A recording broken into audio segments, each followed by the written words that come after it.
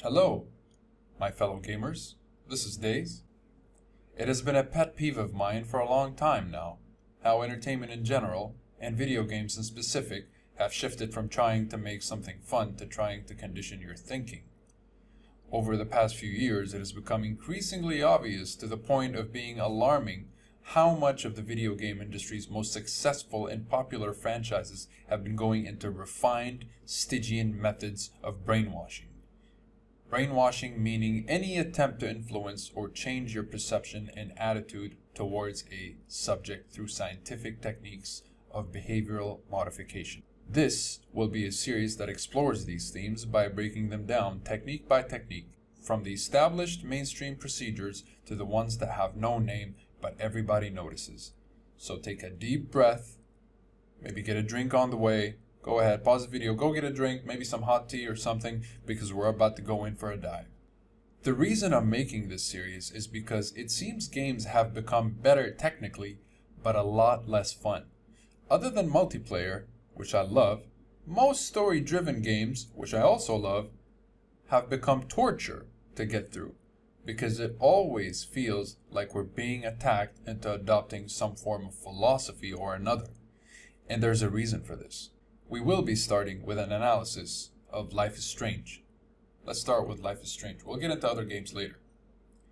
Specifically the opening sequence. I'm not going to show you every single bit of the game because it's quite tedious, but I'm just going to give you an overview of the repeated patterns used in the game to behaviorally prime you into submission. The rest is up to you. Alright, what do we have here? Starting with hallways and forests. What does that mean in psychoanalysis? Hallways and forests represent memories that are repressed, old, and specifically uncomfortable. Forests are deep processes in the mind of the subconscious, namely sexuality, security, and validation.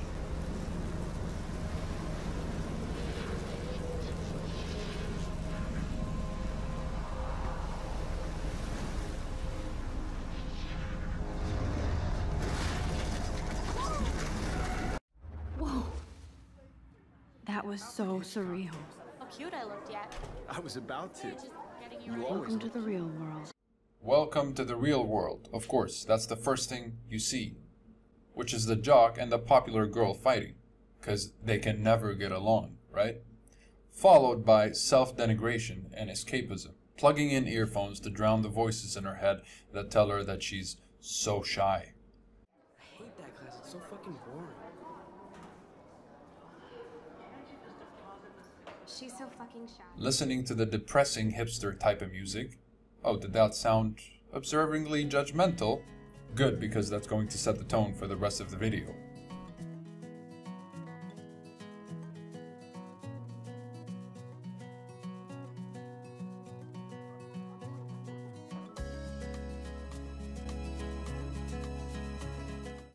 In the meantime, let's explain the alpha state of the brain, which is an idle state of sleepy wakefulness where you're receptive and prone to believe what you see without much questioning. This game is structured in a way where it puts the player through a chain of dreary tasks that give the illusion of making a significant impact in the storyline. P.S. Making an impact in the storyline based on your choices throughout the game is the selling point of episodic game. But here we're presented with long stretches of drudgery which usually end when used for brainwashing purposes with a loud and shocking assault on the senses, like screaming death, a demon apparition, or some kind of brutal sexual assault. This is done to make the viewer feel powerless and induce a state of trauma-like shock that goes immediately to the subconscious, or at least restructure the perception of behavioral pattern of whoever is watching. Here she says, empty. Good. Nobody can see my meltdown. Yeah, no people equals good. That's exactly what a predator that is grooming you would want. They'd want you to separate from the group. Nanny? Nana? Nani? Oh, well. Well, you look at that. Most people are pretty desensitized to these symbols by now, and that's the plan.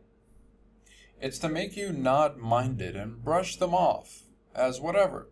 From now on, we're going to refer to symbols like this as a fair warning done in good faith. The warning is that this entire piece of work, be it a movie, a song, or video game in this case, is made for the express and sole purpose of behavioral engineering.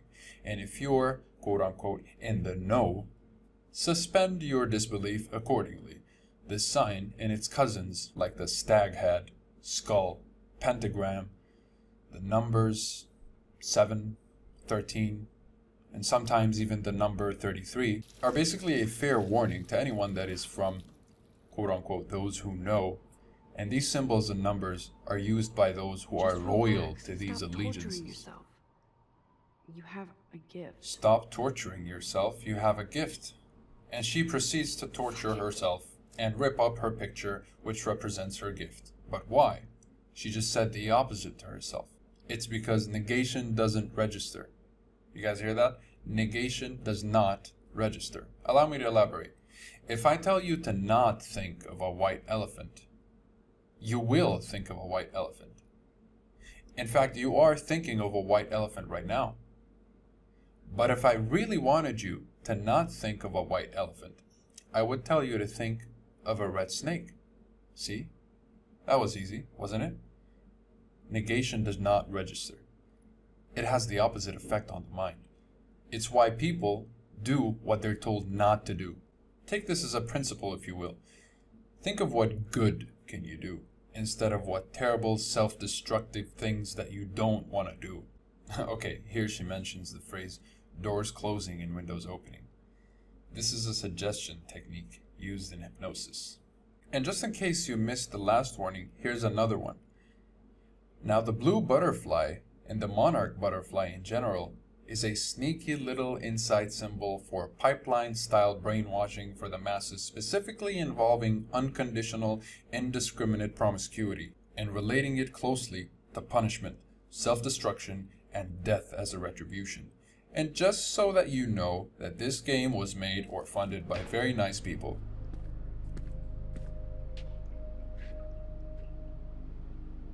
It's cool, Nathan. Don't stress. You're okay, bro. Just count to 3. Don't be scared. You own this school. If I wanted, I could blow it up. You're the boss. And here comes the fearless badass, Miss Chloe here, hair dyed in the same color as the recently shown butterfly, making the association that Chloe will be an object of your sexual attraction. So Max follows the butterfly, and little did she know, she ends up in a hopeless situation. Following up on the connotation that this also happens with Chloe.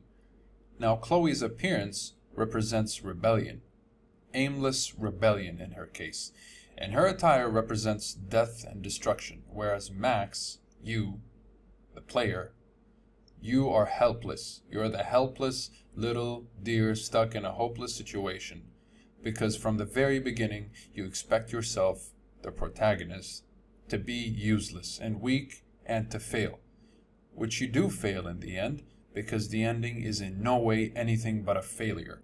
But I guess life is just strange, huh? Moving on. We must note here that this is not plot related. You'll often see in these aggressive brainwashing fever dreams that plot is just an afterthought, and that the writers visibly don't care about the events of the story, leaving gaping holes that are usually never resolved or even mentioned again. You'll see this repeatedly in this so-called story. This is done purely for the purpose of behavioral engineering, and it is done maliciously in this case. In Chloe's first sentence, she subliminally makes the mental association that she has problems with her father figure, namely her step-ass. This is made to manipulate the perception of whatever girl that is watching or playing to identify with this girl and all of the horrible stuff that she is about to do as a righteous answer to weakness. I wonder how many of them out there have father issues. Can you name one in your life? And this 2-second cut here is made to psychologically reinforce the mental association between following the butterfly and Miss Hella Cash here. By the way, the writers of this game are very proficient. It's just that their work is not focused on the plot or dialogue. These cuts are meticulously crafted mental association and trauma triggers. And talks to himself, You don't know who the fuck I am or who you're messing around with. Where'd you get that? What are you doing? Come on, put that thing down! Don't ever tell me what to do. I'm so sick of people trying to control me! You are going to get in hella more trouble for this than drugs. Nobody would ever even miss your punk ass, would they? Get that gun away from me, psycho! Oh yes, of course, because it makes total sense to push someone with a gun aimed and ready to shoot at arm's length. But hey, life is just a bit strange, isn't it? Whoa. What the fuck? I see you, Max Caulfield. Don't even think about leaving here until we talk about your entry.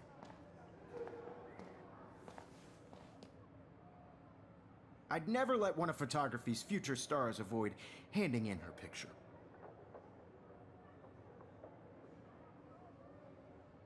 I'm not avoiding, just...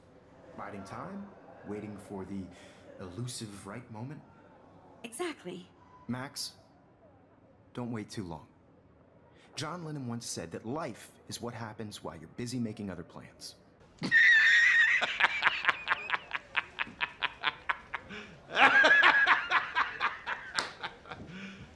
You serious? Of course, you are not part of life, and making plans is also not part of life. They're independent processes, and not related to life in any way. Life is, of course, everything bad happening in the world. Thank you, John Lennon. Oh, since we're taking John Lennon as a great man who made great things.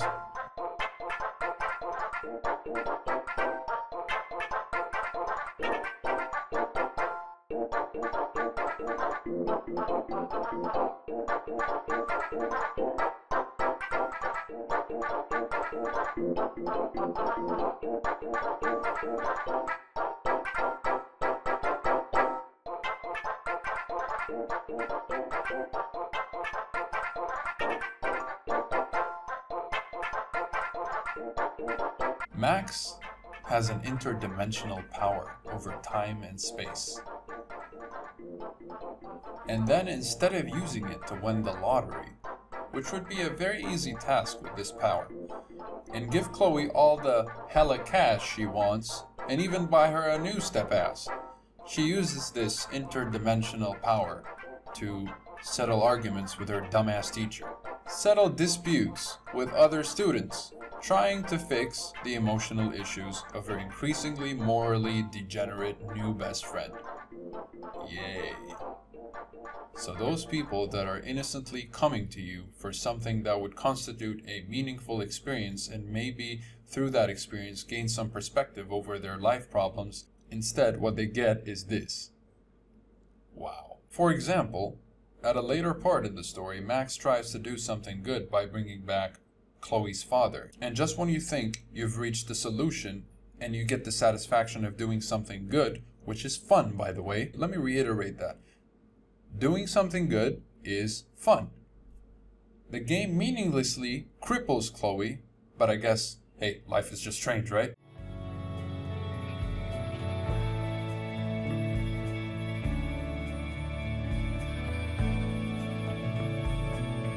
Did I just catch you having fun?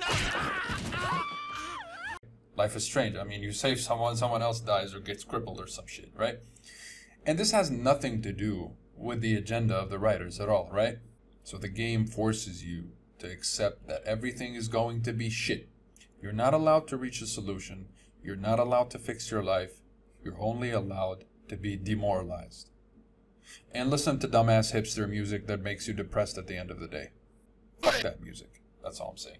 So even though the game pretends to be all about choice, but the only choice you have is to lose something. But I guess life is just strange, huh? They force you to accept things that are going to be bad.